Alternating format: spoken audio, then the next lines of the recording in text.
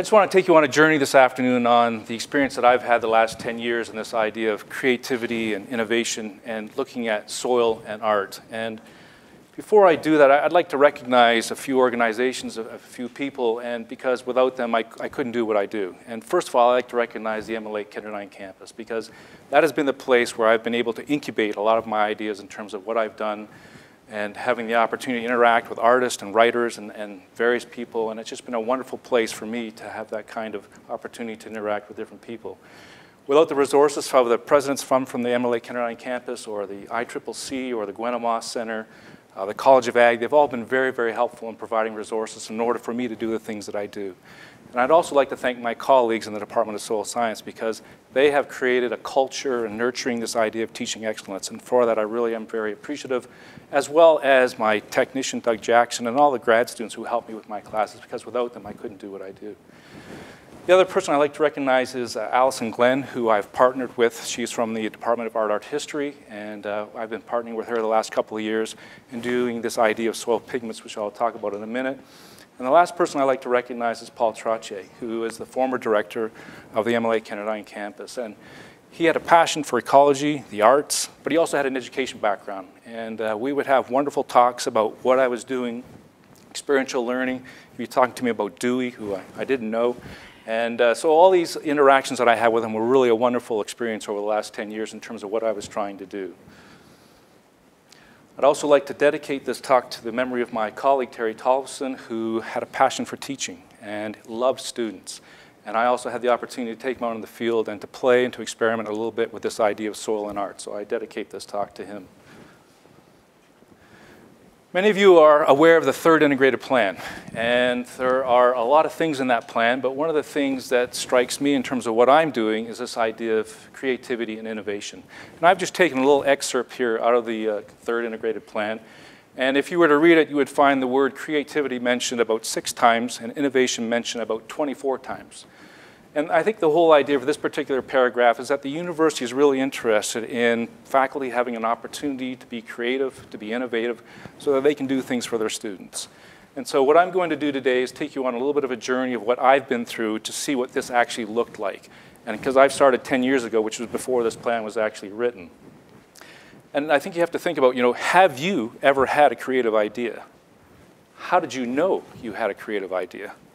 And what did you do with that creative idea? And so I'm just going to share with you a little bit about what I went through when I went through this journey of combining soil and art together. A couple years ago, I had an opportunity to go to a talk here on campus by Sir Ken Robinson, and it was just a wonderful opportunity to listen to him talk about creativity. And I've been reading his books as I reflect back on this over a number of years, and he defines creativity as the process of having original ideas that have value. Creativity is applied imagination, and creativity is also interdisciplinary. And when I think about innovation, I think it's about taking that creative idea and actually applying it so that it adds value, and in my case, in teaching and learning. So what I've been doing up to before 10 years ago was taking my students out in the field, giving them an experiential learning opportunity, because that's what I had in my education, and I felt it was very important that students get out in the field. In our program, we like students to get dirty, play with soil, and also as well as looking at vegetation. And so that's what I've been doing for a number of years, as well as trying to create a sense of community with my students out in the field for that first week or two in class. And in 2004, our department consciously decided to do more things related to experiential learning. We wanted to give our students more opportunities to get out in the field and do things, because we as faculty felt that was important. But we also felt that industry wanted our students to have those kinds of experiences as well, because they loved hiring our students. And so that year, I decided, all right, I'm going to teach a new course, and I'm going to call it Soils and Boreal Landscapes. And as I was thinking about what I was going to do for this course, because I wanted to do something different than what I've been doing in my Forest Soils course. And that spring, I had an opportunity to visit my mother in Ontario. And if you knew me 10 years ago, you would know that I didn't know anything about art. That was the big void in my life. I had no clue about painting, going to galleries, or anything. Art was just not a part of who I was. I was a science guy. And so my mom asked if I would go along with her to the McMichael Gallery in Kleinburg. And I said, okay, Mom, I'll go. And so I went to this gallery, and as I walked through those doors of the gallery, and I started looking at the paintings, and I did know who the Group of 7 was, but as I was looking at the paintings on the wall, all of a sudden I had this idea. Why couldn't my students actually paint landscapes? And the next second I thought, well, you can't, Ken, because you don't know anything about art. And so I thought, this is kind of interesting. I had this creative idea, which I thought was a creative idea, but I didn't know what to do with it. And so fortunately for me, I had a sister-in-law who was a high school art teacher, and I went to talk to her and I said, hey, what could I do? Something very simple. She said, just grab some oil pastels, some paper, I'll write down a couple of rules for you, and go with it. So that's what I did. So I stepped out of my comfort zone and tried it, and when I look back now at that, I was wondering, why did that happen to me? Why did I have that idea in this art gallery? And there are a lot of people who've talked about these kind of things. Stephen Johnson in his book, Where Good Ideas Come From, as well as Kostler in his book. It's this idea when you put different disciplines together, sometimes collisions happen and these ideas happen. And I think maybe that's what happened to me. Here was a science guy walking into an art gallery and something happened. And so that was the idea I had. So I want to talk with you a little bit about what I did. And fortunately for me, someone put me in contact with the MLA Kenderdine campus, and that's where I held my class. And the interesting thing about MLA Kenderdine campus, if you don't know, this campus was started back in about 1936 by Gus Kenderdine, and it was an art school. And just a little sideline here, Gus Kenderdine's first student was a woman by the name of Benoni Mulcaster. 24 years ago, when I moved to Saskatoon, I bought a house on Mulcaster Crescent, not knowing that it was an artist. And so in 2005, I actually had an opportunity to meet her at Kenderdine on the celebration. So it was just kind of interesting how that all came about. But Kenderdine was my base that I was using, and it was kind of interesting that it was an art school, and I was trying to do art, so I thought it was kind of a good fit. So what we would do is we would go in the field with the students, we would dig our soil pits, we would classify, we would look at vegetation, and trying to understand the relationship between vegetation and soils and how that related to the landscape from a scientific perspective. But this actually is a picture from my very first class in 2004. And I wanted the students to try to engage in the landscape from a different perspective than from science. And I said, all right, here's some oil pastels, here's some paper. Put something on the paper. Because I didn't really know what I was doing. And so the students, agreed to do it, and they looked at this soil profile and the vegetation, and they tried to draw something. And so you always wonder how that's going to work. And in the end, you look at the smiles on their faces, I think it went pretty good, actually. So this was the very first class that I had back in 2004. After that class, I realized that I needed to learn something about art. And so that following summer, I started taking art classes. I started taking painting classes, and I've taken painting classes ever since. But I knew that I needed, as an instructor, to understand a little bit about the art world. And so it's been a wonderful journey for me to understand what's happening in art and various things related to art. And I'm really glad that I had an opportunity to do that. But since that time, we've graduated from just using oil pastels, and now we're using charcoal to draw with. I have students actually now painting with acrylic paints. And so we've provided a wonderful range of mediums for these students to use to try to connect to the landscape, to create this kind of sense of place from a different perspective than science. And here again is just an example of some of the pictures from that, but it was an interesting opportunity to see how they were actually connecting with the landscape. Was it, and how real was it in terms of their connection to it, in terms of a science perspective and an art perspective. One of the other beautiful things about MLA Kenderdine campus is that, and this is what we would, I guess people would call the unintended. At the same time we were having our class there was a group of prairie painters. These were retired folks from the Qu'Appelle Valley, and they were there each week, every year that I was painting there.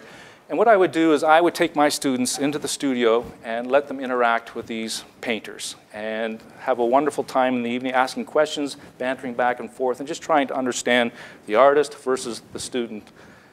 And at the end of the week, I would reverse it. I would take all the students' work, hang it up, and have all the artists come in and talk to the students. And it was just wonderful to see this interaction between different generations, between science and art. And it was sometimes the artists would ask the students, where had you been? What kinds of trees had you seen? What part of the province had you been to? And it was just a wonderful kind of experience and interaction that I never had really intended to happen in my class.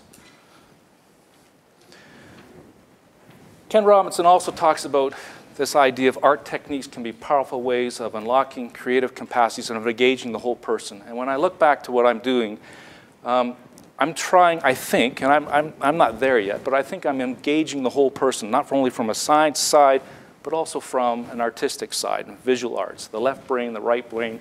And I know there's a lot more to this than what I'm doing, but it's something that I'm trying to understand and thinking about the whole student. And I think that's something very important when we have folks in our class, students in our class. We need to think about the whole person, not just the teaching, but the things that we can learn from them as well. So as a soil scientist, I had to throw up a nice soil profile.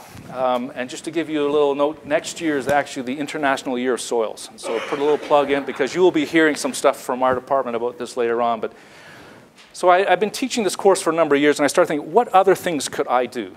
And as a soil scientist, you know, there's soils that have very beautiful colors in them. And I started thinking about, you know, could I use this material to actually paint with? And as Philip Guston, who was an American painter, stated, what is paint after all? It's just colored dirt. And so I think, okay, this is kind of an interesting thing. Maybe we can do something with this. And I just happened to read an article in the Canadian Geographic about a guy in Ontario who was an artist from Conestoga who was collecting pigments from a 100-mile radius of his home. And he was using those natural pigments to create his icons that he was painting. So I thought, I got to meet this guy. So the next time I visited my mother, I went to visit him and spent a couple hours talking to him about what he was doing in terms of taking these pigments, grinding them up, and then painting with them. And so after our discussions over a number of years, I said, why don't you come help us do this for a class? And so 2 years ago, I joined up with Alice and Glenn from Art History, and we decided that we would try to do this class of creating pigments from natural materials. But I added a twist to this. What if you took soil science graduate students and you took Master of Fine Art students and you put them together for a week? What would happen? And so that's what we did. We took students from each program, put them together for a week, and see what happened. And so we would take bones and antlers and all kinds of things, put them in these containers, throw them in the fire, and in the morning we would open them up like Christmas presents to see what kinds of colors would come depending on where you were placed in the fire pit. As a little bit of an experiment. So we're trying to do this idea of experiments as well as creating this idea of combining science and art together. So you take the pigments, here are burnt antlers, and then the students would grind them up. And then on a finer scale, we had to grind them with a glass plate and a Mueller to make them really fine so that we could actually paint with them. And we also take soils, and so I've been collecting soils from across the province and using those as well. And the students could just play and experiment and do whatever they wanted in the lab in the mornings. And so here they are creating different kinds of colors. And then now and then we would add in a kind of really nice color, because earth colors sometimes, or earth tone colors sometimes are a little drab. But these students all would have an opportunity to make these colors, and then we would use a binder called egg yolk to paint with. And the nice thing with having Allison around is that she would also help instruct the soil science students on how to paint and give them some demonstrations as well as some exercises to do in the field. In the afternoon, we would go to various boreal ecosystems, and the students would be able to engage with that ecosystem and paint whatever they wanted with the materials that they had used. And so here's just an example of one ecosystem by the Spruce River in PA National Park. And here's another place out at Clarine where we take a lot of our students. And it's just a wonderful opportunity for the students to engage with natural ecosystems, because many of the students, especially the art students, had never really even painted outside, especially this class this past year. This is just, again, an example of their work. And the other interesting thing that I saw happening with this class is that this past year in June when we did the class, is that I started to see this mingling of art and science students together and doing things together. And here are two students from each of the different programs, and they spend an afternoon together just working on how to make different colors. And by changing the pH, either lowering it or raising it, you can create these different shades of reds with this material that we had. And I thought that was just really neat to see that they would actually spend time together getting to know one another. And I think really that's what university should be about too, right? Developing relationships between people. The other part of this whole class was that they had to have an exhibition. And 2 years ago, they started off with an exhibition in the Snell Grove Gallery. And then this past June, we had another one called Borrowing the Boreal. And so the students had to select their artwork and put it up in the Snell Grove Gallery. And it was open to the public for 2 weeks. And it was just a wonderful experience seeing these students all come together, put their artwork up, and having the public come in and enjoy it. And then we had a wonderful reception on the last night of the show. So I've been through a lot with this idea of going from just taking paint and incorporating it into a science class and then using the very material that I've studied all my life and actually painting with it. I don't know where this is going to go. I need some more time, I guess, to think about it, but I think it's been a wonderful journey for me in terms of being able to do the things that I have been able to do. I must say, though, that not only has it been a wonderful thing for my students, but it's also been a transformative experience for me. And I can't tell you what it means to me to go out with these guys and go paint in the bush or painting up north. And I've got to meet these gentlemen, and we call ourselves the men who paint. But we all have a single connection, and that is MLA Kenardine campus. And it's just been a wonderful experience that I probably would have never had if I had never started doing this thing. I've also done some other weird creative things, I guess, making soil art and trying to capture soil profiles using canvases and paint. And the other thing that I'm trying to do is just this understanding burnt boreal ecosystems and how do you engage with the landscape. A lot of people will take charcoal and actually draw with it, but what I try to do is actually enter into this ecosystem and use the trees as my marks to create different kinds of artwork. And so it's just something really different. But again, I think it all has developed from this idea of the things that I've been trying to do with incorporating science and art. This actually happened to be my research plot that got burnt, so it was kind of a dual thing here. So what do you do with creative ideas? I had a creative idea. I thought at one time it was kind of a weird idea. Maybe I was even a little cuckoo, but I think once you start doing these kinds of things, and I think the important thing for me is that I had to learn is that I had to step out of my comfort zone. And for many of us, that's uncomfortable. And so I'm glad I did. It wasn't easy. I've had a lot of ups and downs. But I tell that to my students. Life is like that. You've got to step out of your comfort zone. And I think the art component of this class certainly does that for these students. Last week, a lot of them were very uncomfortable doing it. But I think it's an important part of growth and learning. And so I don't know where this is going to go, but I've certainly enjoyed the opportunities that I've had to work with these students. And it really has been kind of a neat experience. And so I'll leave you with this last little story. 3 weeks ago, I was walking from the Snellgrove Gallery into the biology building. And I happened to be following a couple with their 3-year-old grandson.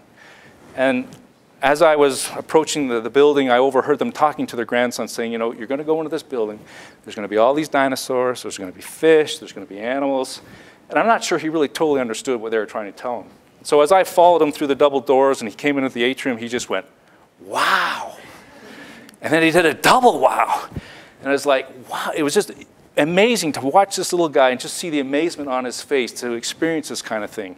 And as I stood there looking at this little guy, I thought, why can't we, or maybe our goal should be that we should try to have our students, maybe they should have a wow experience at least once in their career here at the U of S. And I think that's a wonderful goal to shoot for, whether it's experiential learning, it's out in the field, in the classroom, Husky athletics, doing research, whatever. But I'm hoping that students would have that wow experience too, just like this little guy did.